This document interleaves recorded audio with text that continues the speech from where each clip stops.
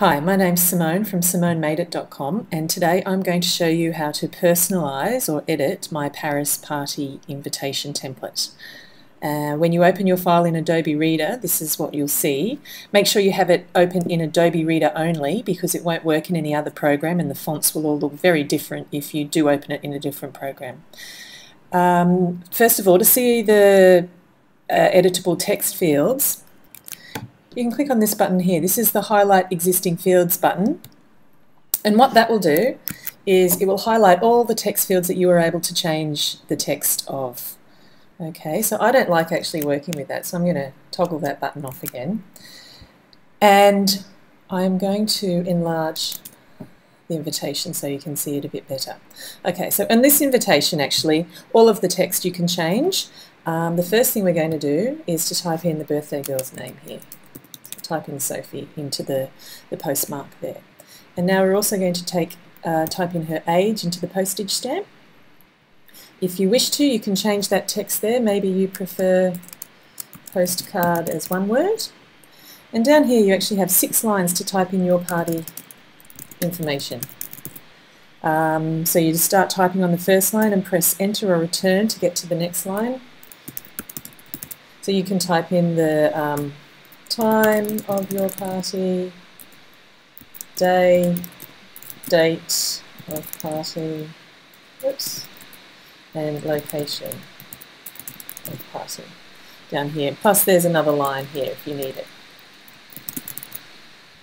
Next is to type in your RSVP details. So I'm going to type in Simone and I'll type in my email number here. So you just highlight my sample text and then start typing in your own.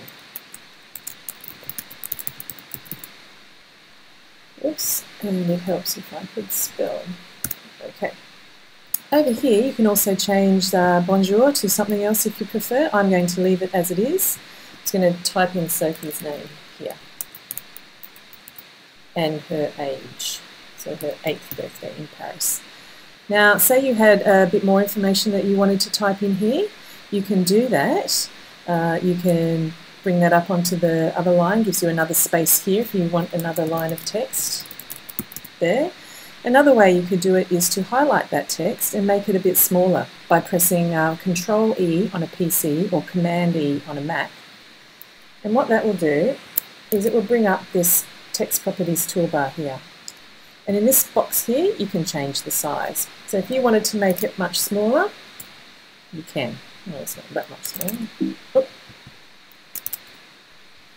So you have to highlight the text and then change the size. And see, you can see there it's gone much smaller. So then you have, more lines of text to fit in if you need them. You can also change the size of bonjour, make it a bit smaller, make it a bit bigger. It's up to you.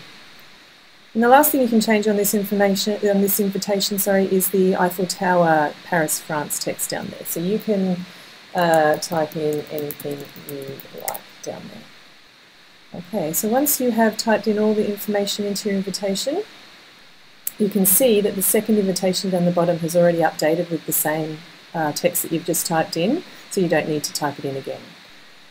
And then all that's left to do is to print.